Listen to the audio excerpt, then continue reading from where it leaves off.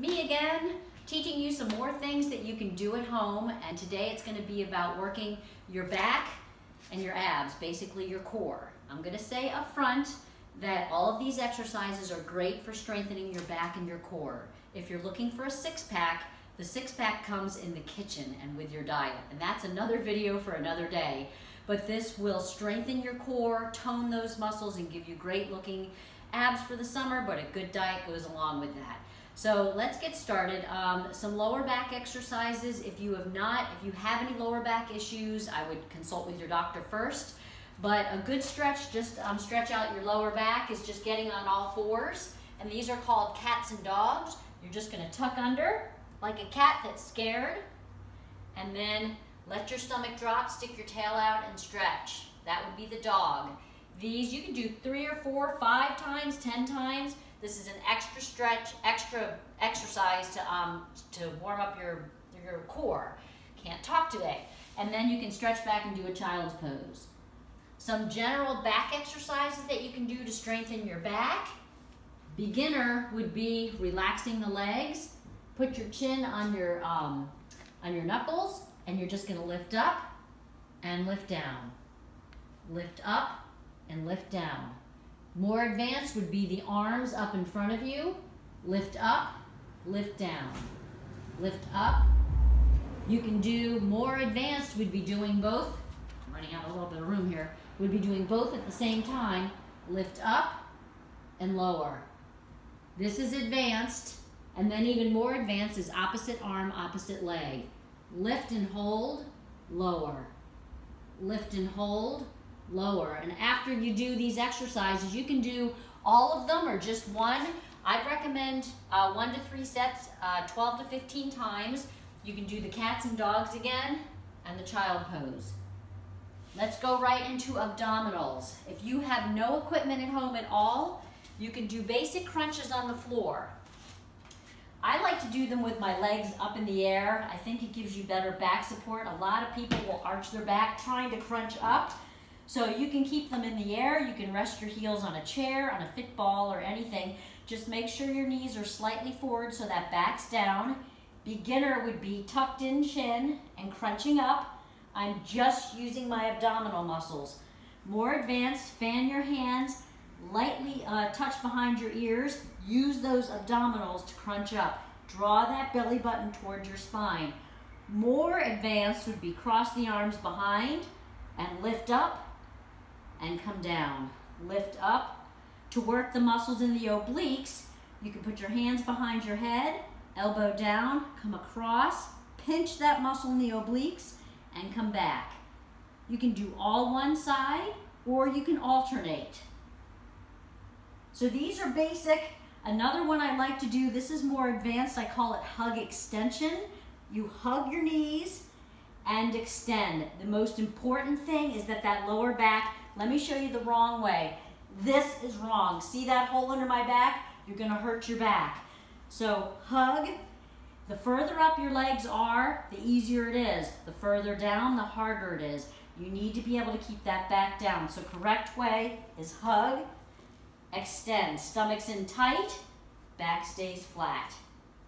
Another one that you can do without equipment are bicycles. Again, the back stays flat. Fan the hands behind you, stomach in tight. You're gonna cross and cross. The lower the legs, the harder it is. If you find your back's popping up, point your toes to the sky. If you're more advanced, lower down. Now, more advanced things that you can do if you have a fit ball. A lot of people have a fit ball at home. A quick fit ball lesson. The ball should be firm. I use a 55 centimeter. I am 5'2". If you're 5'5" or under, you would use a 55 centimeter. The way to tell if it's correct, when you sit on the ball, your butt should slightly be above your knees. If you squish way down, your ball needs air. It needs to be firm. If you're 5'5", 5'6", up to 6 foot, you'll need a 65 centimeter. Taller than over 6 foot, you'll need a 75 centimeter. You can get them on Amazon. You can get them at Five Below. Fit balls are great to have at home. You can sit on them at your desk. I used to when I worked.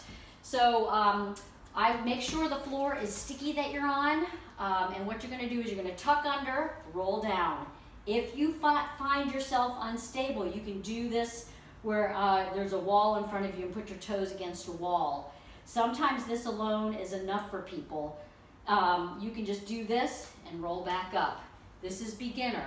Tuck under, roll down, and come up. If you're ready for more, cross your hands on your chest, crunch up, use those stomach muscles and crunch down.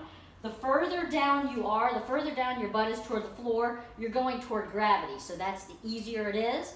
The further back you go, the harder it is. Just like the floor, the farther away your limbs are from your body, the harder it is. This is advanced. One thing about the fit ball that I want to show you is a lot of people, their abs are weak, and this is what I see. Gary, if you could show my lower back. They see how my lower back is like this? If you try to crunch up, your abs are too weak. So I would recommend if you can't sit on the ball and you're doing this, this is wrong. You need to be able to tuck under and strengthen that core. If you cannot, I would start at the floor first. You can also do obliques on the ball. You can go across and across. Excellent for the muscles in your waist. This will not reduce your waist. It will firm up the muscles in your waist. For those who are more advanced and they're like, I'm used to going to the gym, I need an ab workout, try one leg at a time. Crunch up. It's harder than it looks. It took me a long time to learn how to do this, and you can also do obliques. Come across, and come across. If you're really advanced, have that good strong core and want something a little bit more challenging, I call this ball grab. You put the ball between your feet, and again, this is advanced. Back needs to stay down. You're gonna grab the ball, lower down as far as you can, stomach in tight without that back coming up, crunch up, go back, head support, crunch up, and come down. This is advanced. Just a couple more things that you can do. You can either do this with or without the fit ball. Planks. Planks are great for your core. Beginner, on the elbows. This might be enough for you, okay? Some people, even this. See if you can hold it. If you want more advanced, come off the knees and hold. You can hold this anywhere from 30 seconds to a minute. I've trained a lot of people. If you have a mirror or someone who can look at you, this isn't gonna help you very much, and this is dangerous. You need to make sure your body is straight and your core is in tight. Hold it 30 seconds to 2 minutes. If you're really advanced, let's add some movement. You can add toes to the side. You can add extensions. You can also come to the plank position for a little bit more advancement. Stomach in tight, toes out. There's lots of things. You can pull your knee in, anything to keep in that plank position.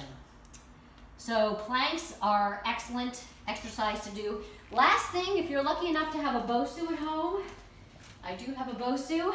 Don't feel like you have to get one. You don't have to, but if you happen to have one, you can do abs on the Bosu. Pretty much everything that you did on the ball, you can do. Make sure the Bosu is not supposed to be as firm as a fit ball, but not squishy. You can see I have a little bit of give in this. So I can do crunches. Same things as I showed you before. The further away your limbs are from your body, the harder it is. Again, I'm pressing my back into that ball, to that Bosu. You can do one knee in. You can do obliques. Hug extensions on here are advanced. Again, if you're too weak, if your back is arching like this, you're not ready for the Bosu. You need to be able to, I call it a dead bug position. You need to be able to be in the dead bug position and hold it. That back needs to be flat and hips tucked under. You can do hug extensions on the Bosu. These are advanced. You can do bicycles, much more advanced. Just some of the things that you can do on a Bosu. Last thing, you can do planks on here. You can also do mountain climbers. You can do planks on the Bosu, legs apart. Again, make sure that back is straight. You can do mountain climbers. You can also do mountain climbers on the floor without the BOSU and get just as good of a workout. So all of these abdominal workouts, you can do abs every day as long as it's not weighted and we're not using any weights on here. I would do at least 2 to 3 exercises every day, switch them up, 1 to 3 sets, I'd say 10 to 15 times. Challenge yourself. If you want to go to 50, do it. Just make sure if you're feeling that lower back, your abs are saying we quit and my lower back's giving in. So, or doing the work and you don't want that. So anyway, there you go. Good luck.